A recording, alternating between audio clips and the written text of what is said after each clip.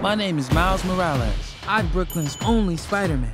And things are going great. So is that a costume? Unfortunately for both of us, this is skin. Oh, damn. We wanted to be even more innovative and unexpected on this film than we were on the last Spider-Verse. Just when I personally thought it couldn't get any bigger and better, I was so wrong. There's an elite crew with all the best spider people in it? Who's the new guy? We start in Miles' universe and he gets to go to all these other worlds. This is unbelievable. Each has its own style, like it was from a different artist. And also, we have a visually diverse array of spider characters.